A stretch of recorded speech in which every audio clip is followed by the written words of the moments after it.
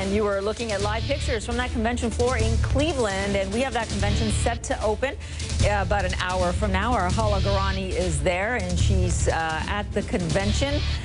You have one of the Republican delegates with you, Ashley Bell. I mean, it is an extraordinary set of events, really, for this curtain riser there to the convention.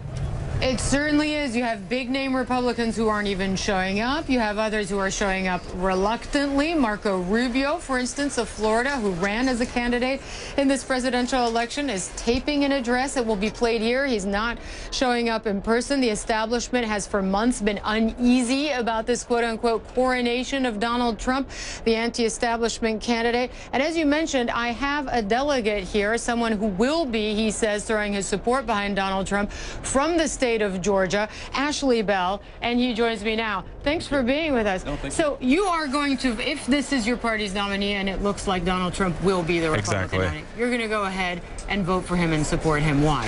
100%. If Donald Trump's our nominee, I'm going to support him. You know, I think back to that first debate, and I remember all the candidates getting on stage and being asked the question, who's going to support the nominee?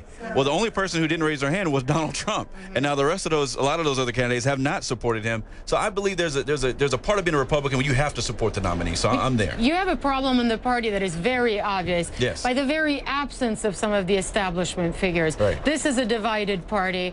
There is many of the people who are showing up here today, and perhaps you might be reluctant. How are you going to unify this party again? Well, it's going to take Donald Trump to unify this party.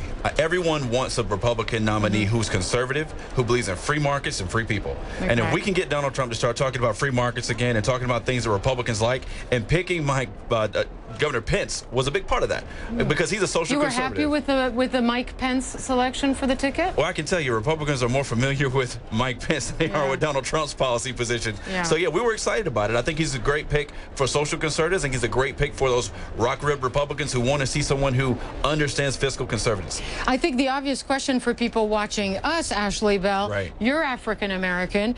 Donald Trump has said things 6th of June 2016, referring to a black man in the crowd. Look at my African-American over there. That didn't bother you? Of course it did. I got a list of things that bother me, with things that Donald Trump has said.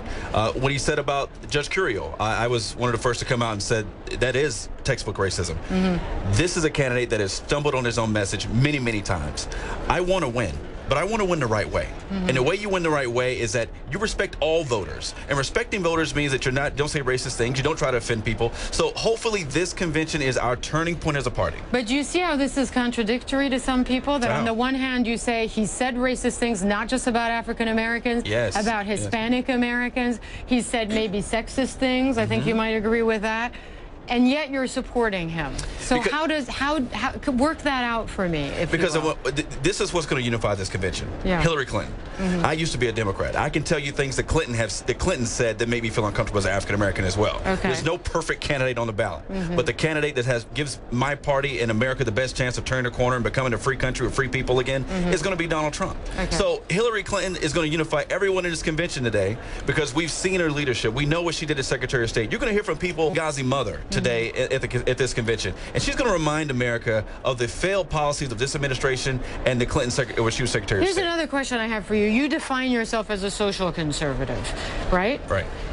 Donald Trump doesn't embody those values according to many people. He's been married 3 times. He said things about women, et cetera, et cetera. I can go through a list of people who oppose some of the things that he embodies in his everyday life that do not necessarily match up with social conservatism. Well, I think there's a big difference. I consider myself a Christian evangelical, but part of that is understanding that it's not my job to judge. Only God judges. So I'm not going to try to judge Donald Trump's life by anybody's litmus test. But what I can say is that he says he believes, and that's all it requires in our faith.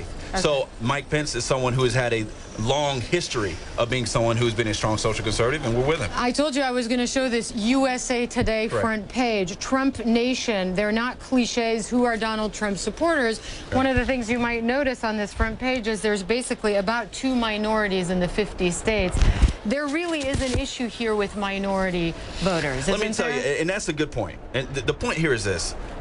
I want to feel comfortable that Donald Trump has people of color around him who are advising him on some of the policies that affect people of color. You have the National Diversity Coalition for Trump, led by Bruce Lavelle, another Georgia delegate. I would like to see someone like Bruce a part of the campaign and not just a part of an auxiliary group.